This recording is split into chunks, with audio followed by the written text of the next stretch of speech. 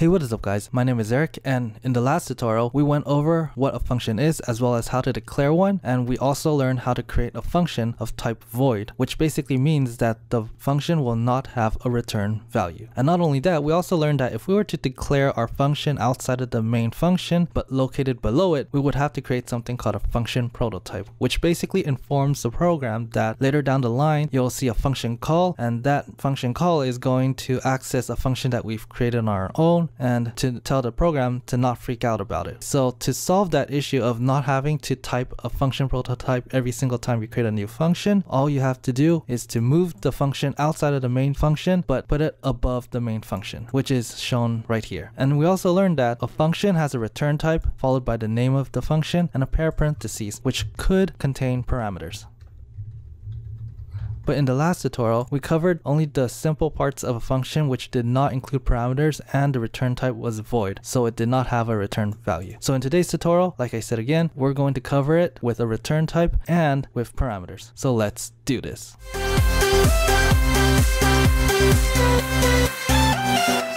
Okay, so to demonstrate the concept of functions with a return type and parameters, what we're going to make today is a simple geometry calculator for circles. So to keep things simple, we're only going to create 2 more functions besides the main function itself, giving us a grand total of 3 functions in today's program. So the first function will allow us to calculate the area of a circle. The second function will allow us to calculate the circumference of a circle. So for those of you who don't know, an area of a circle is basically the amount of space inside a circle, and then for a circumference it basically means the perimeter of a circle. Okay, so let's do that. So because we're messing with area and circumference, there's a possibility that the answer could be a decimal number, not a whole number. So in that case, we're not going to be using integer. We're going to be using a return type of float. So float, and then the name of the function for calculating area of a circle, we're going to call it calculate area of circle, followed by a pair of parentheses, pair of curly brackets, and then inside the parentheses we're going to pass in a parameter, and that parameter is a number. What type of number?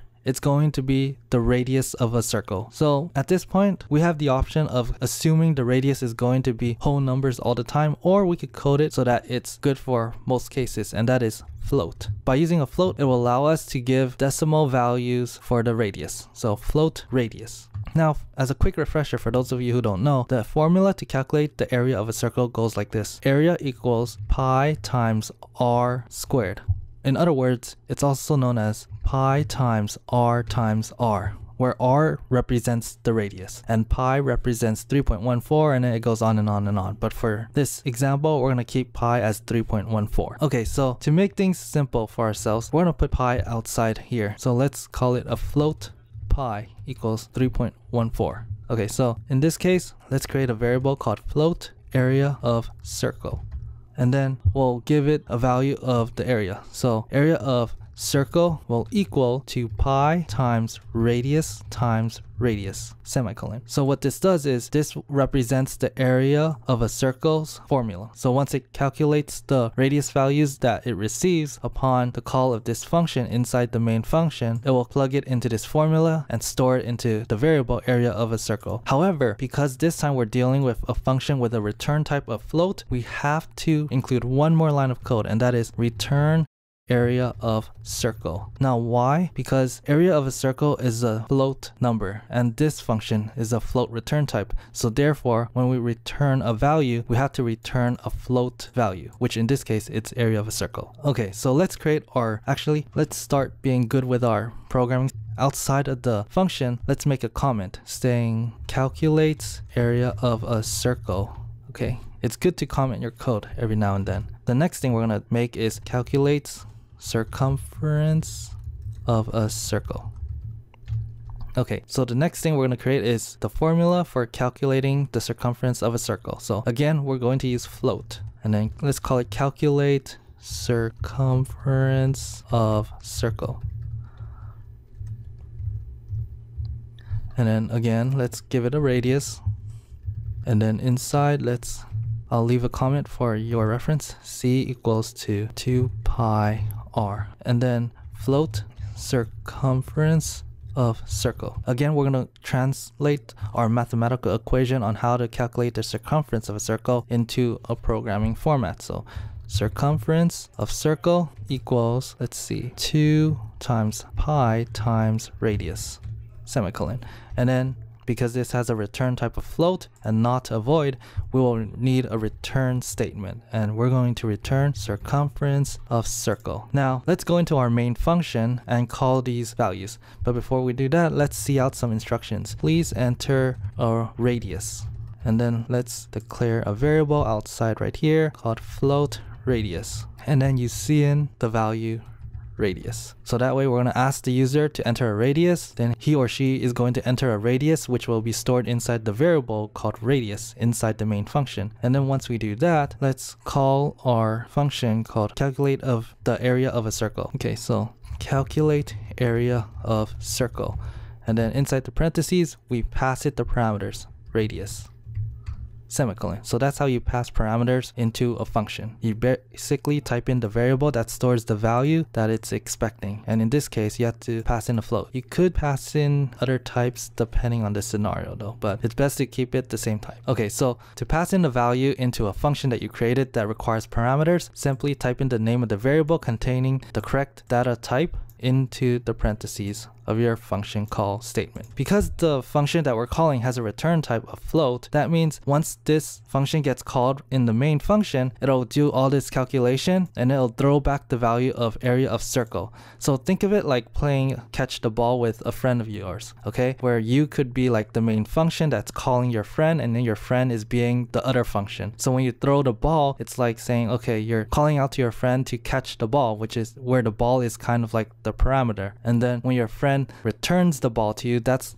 equivalent to returning the value from the function. And then it's up to you to catch the ball. So how are we going to catch the ball? We're going to, in this case, you could just see out the value. However, you have the option of storing it into a variable, but in this case we're not going to store it. We're just going to directly see out the result. So let's say area colon, and then we'll do that, add an end line just to make it look nice. And then let's do the same thing again, but this time with the circumference.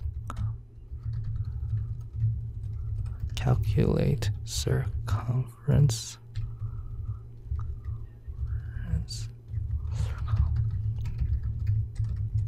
So if we were to run this program, it will do all of the calculations for us after we enter the radius value. Okay, so as you can see, our program asks us for a radius. So in this case, let's say a radius of 10, enter. And then as you can see, it automatically calculates the area, which is 314. The circumference is 62.8. Notice the decimal, because we used a float variable as the return type.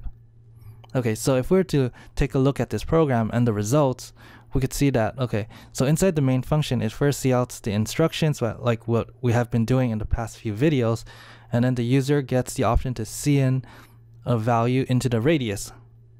And then followed by these two lines of code, where the first one calls the calculate area of circle function, which passes in the radius value. So the radius that the user enters gets passed into the calculate area of circle. And then inside the function, it'll take that value, plug it into the formula, calculate the area of circle, and return it back to the main function. And then because we're not storing it in anywhere else in the main function, if we don't see out the value, we're not going to get any results. So if we were to see out it like this, it'll display the area of a circle. As we see, 314 is the return value. And the same idea goes with the circumference, except the only difference is the formula and the names. Perfect.